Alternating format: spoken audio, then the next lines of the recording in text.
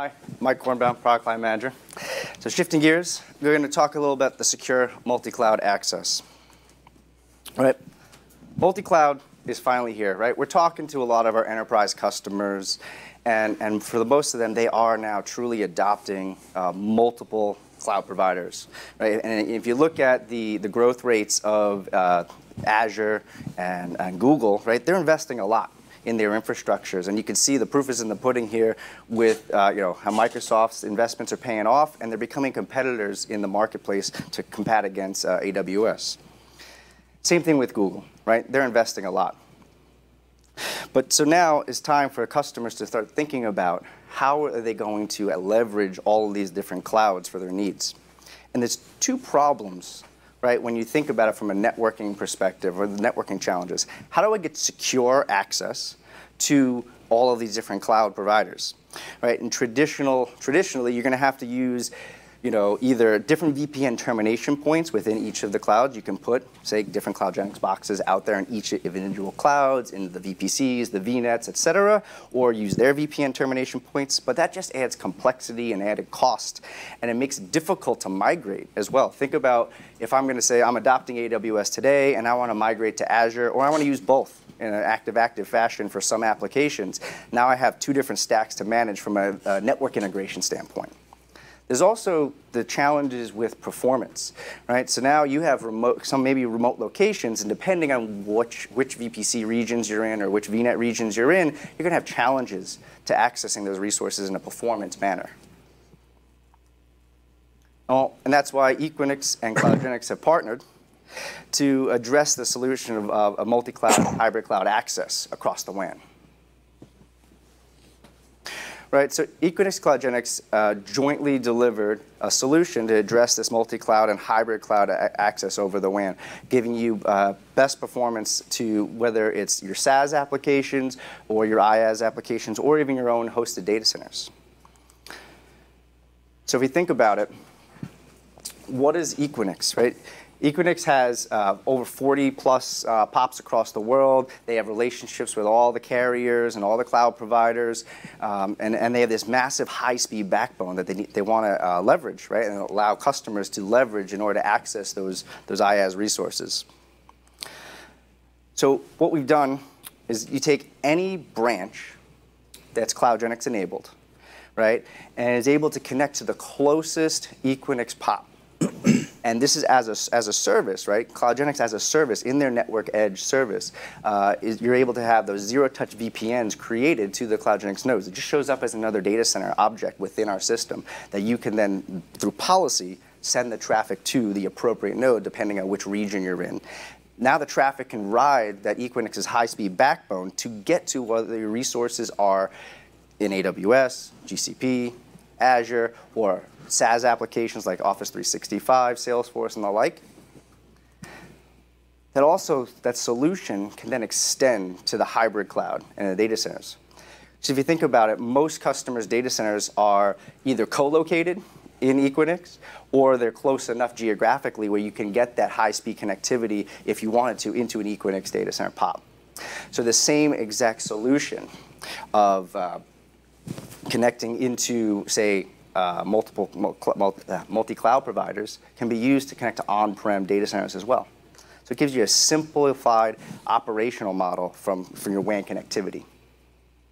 Actually, I have a question. I'm trying to understand it is giving value to the Equinix, but as CloudGenix, you can have the same solution in the cloud without needing them. So I'm trying to understand, why don't you have your own cloud, Right, so exactly, we'd have to build out our own network, our own wide area network, whereas Equinix has already done it. They've done it for years. They already have the partnerships and agreements with all the different providers, whether they're the carriers or the cloud providers. The cloud providers are actually co-located literally in Equinix, right?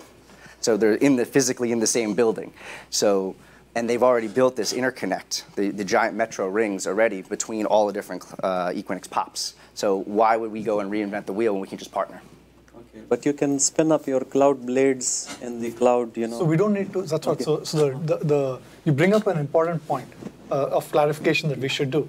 You don't need a cloud blade in every PoP location right? Yeah. One of the very important, powerful things about the Cloud-Blaze architecture, it's not a data path integration, right? The Cloud-Blade is not sitting in the data path. It is a control, management, and operational function. So it programs, the Cloud-Blade programs the CloudGenix device directly, and the traffic goes from the CloudGenix device directly into Equinix in this case. Same way, when it's going to Palo Alto's Prisma solution or Zscaler, we're not taking the traffic, pausing it on the Cloud-Blade, and then taking it to Prisma. It goes branch directly into Prisma. The Cloud-Blade is programming the device directly. So because of that, the Cloud-Blade doesn't have the limitation that a lot of the other SD-WAN vendors that even try to build a similar architecture have, because then they now need to go take any solution they build and massively distribute it across PoPs. Sorry, maybe I misunderstood. So Cloud-Blade is not your data plane, it's a controller? It's a control function, Okay. right? So it's programming the device directly. So the traffic always, so in the CloudGenix architecture, unlike some of the other SD-WANs, traffic will always flow in direct paths. We don't have to take your traffic and populate it through our controller, and then it becomes too many ping pongs in the that's cloud. fine. So It's these are horrible. Cloud Blades or these are data paths? Yeah, so the CloudGenix Cloud-Blade programs the device and ensures that traffic is going directly into entering the Equinix entry point and then traversing Equinix's high-speed backbone to exit out into the cloud. Yep. Now, you don't have to do it for 100% of your branches, right? You may find that, you know what, some of my branches in Bulgaria, they're having a hard time accessing my server in Redmond. Maybe that one needs to enter the high-speed backbone that Equinix has entering locally. The rest of it is just fine. You don't have to do it for all applications. You might choose to do it for a small number of applications, right? So it really gives you the ability to take advantage of different kinds of backbones. And much like Equinix, other of Equinix's partner is Microsoft, right? Microsoft and Equinix partner on a whole bunch of things. Microsoft has a backbone, the Azure Virtual WAN. You have a similar integration for Microsoft properties, right? Equinix's power is cross-cloud. It works for SaaS, it works for every other application that you can think of. Mm-hmm. Hopefully that's helpful. Yep. Is there a question? Yeah. And kind of just in summary, right, when you look at the solution that we've delivered, right, there's three big benefits for customers. One, automated, secure access through zero-touch VPNs. The high-performance access through the high-speed backbone that Equinix already has.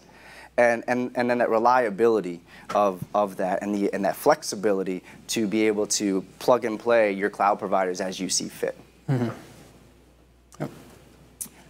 Thank you. So, I'm sorry. So I do have one question about that. So then you do have some sort of gateway that tunnel is terminating. That's correct. Inside of the cloud exchange fabric, or correct. But you don't have to buy any piece of hardware right. and rack and stack it. It's all software. It's in their network edge service and their ECX fabric. You can do hardware if you want to, but there's software too. Okay. Yeah, we're leveraging this integration using the software stack, right? So this, I'm guessing, then this is going to be some type of subscription service to. Correct. Yep. Yeah. And I'm going to walk you. He's going to do a demo. I'm actually going to walk through a demonstration.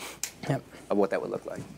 We're just going to go through a quick multi-cloud demo here, right? So what we're going to end up doing here is deploying a multi-cloud gateway for the data center augmentation use case here, where I'm subscribing to Azure, Amazon, GCP, and I'm going to have that single termination point. So really, you log into the ECX fabric, you're going to pick your subscription, right? We're going to subscribe to CloudGenix. So, and then we're going to walk through the onboarding process. It's a very simple process here, right? We're going to pick the region. I can obviously deploy multiple different regions. Just for this example, I'm going to pick Silicon Valley.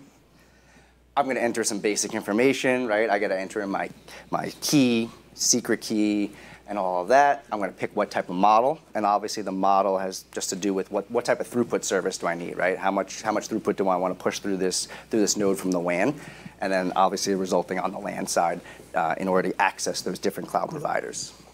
So we're just kind of walking through that here in the demonstration. Going to give some basic information, accept the order.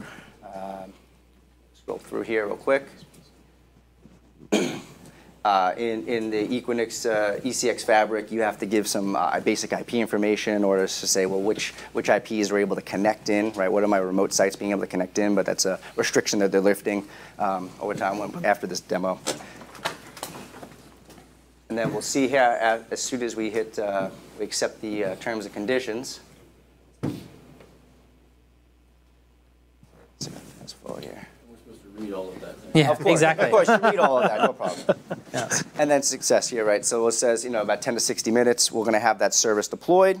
And now we come back to the CloudGenix portal, and it just shows up as a device within your network. And you're able to provision it just like any other CloudGenix Ion device within your network. We're going to here assign it to our data center site, our Silicon Valley data center site type. I'm claiming the device. I've assigned the device to my site. Right. This is all part of our onboarding process that that a customer would do with any other Ion. So the workflow a customer doesn't change whether I'm doing a on-premise physical device, whether I'm in a branch, in a data center, or now in the cloud in Equinix. Right. We want to make that a seamless and consistent model across. Again, putting in some basic information. What's the device name? I'm going to give it some information about what my connectivity is. I'll scroll through here real quick. I'm going to say, all right, here's my connected device. Here's where I'm connecting to. And all I have to do now is I got the basic connectivity. I'm going to activate the site. I'm going to switch it into control mode. And now, automatically, any branch site that's in this network, I only have one in this example, but if I had, say, 1,000, they would build zero-touch VPNs to this data center site. And you can see here the VPN tunnels came up. Well, also, what we're going to show here is now I'm able to track the performance of those VPNs, right? What we call the link quality metrics. And then we'll use those metrics as we're making path selection decisions based off of the basically the last mile quality, right? So if I had dual internet circuits at that site, I could track the quality of both links, and I'm going to use those in an active fashion.